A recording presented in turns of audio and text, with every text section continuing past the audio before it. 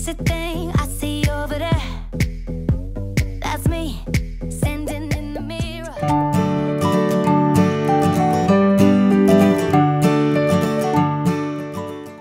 In this journal, the data was obtained from NASA website and land use base of Statistic Netherlands.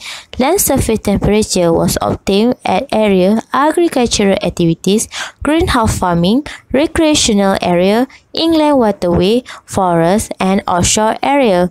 Offshore area has highest land surface temperature compared to others. The factor that affecting temperature of LST is surface attribute. Example of surface attribute are elevation, slope, and aspect.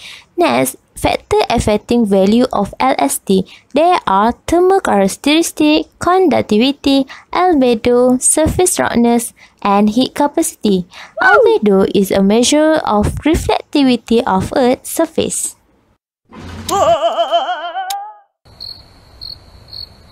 LST is best determined at night. This is because the land typically cool off at night.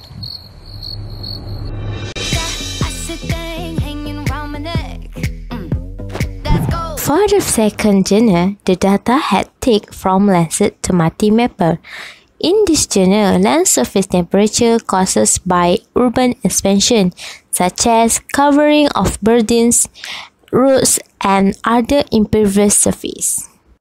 Urban expansion can give some effect. First, the absorption of solar radiation become increased. Second, the increase of the urban expansion, it will increase the surface radiant temperature. Next, the increase of surface radiant temperature was related to the decrease of biomass.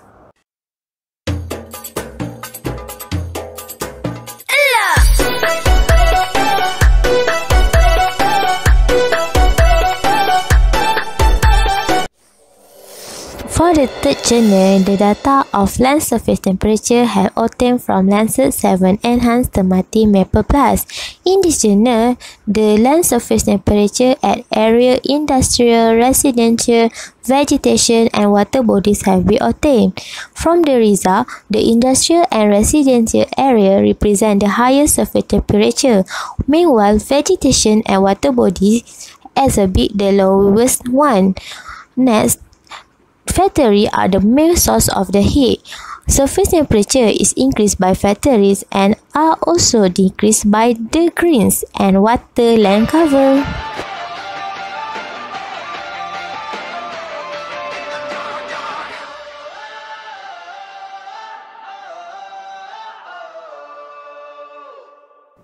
For the fourth journal, this talk about characteristics of urban land system and land surface temperature.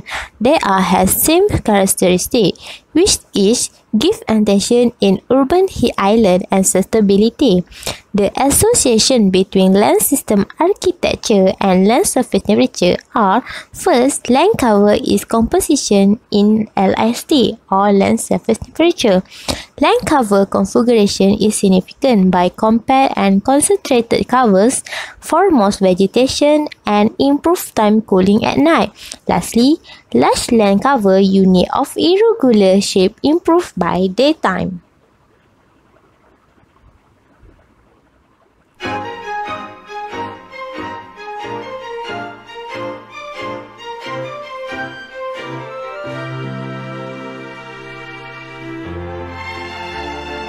For the last journal, the raw data Lancet TM and Lancet AOLI have obtained from US Geological Survey. In this journal, the way to extract surface temperature have been discussed. First, the signal that received by the thermal sensor will convert to add sensor radiance. Second, conversion of spectra radiance to add satellite brightness temperature. Lastly, land surface temperature obtained and convert from Kelvin to degrees Celsius. In this journal, accuracy assessment have been made. First, by using classification system to declassify between actual and predicted information. Second, compare the changes in detection, the image pair of two different time frames using cross-tabulation.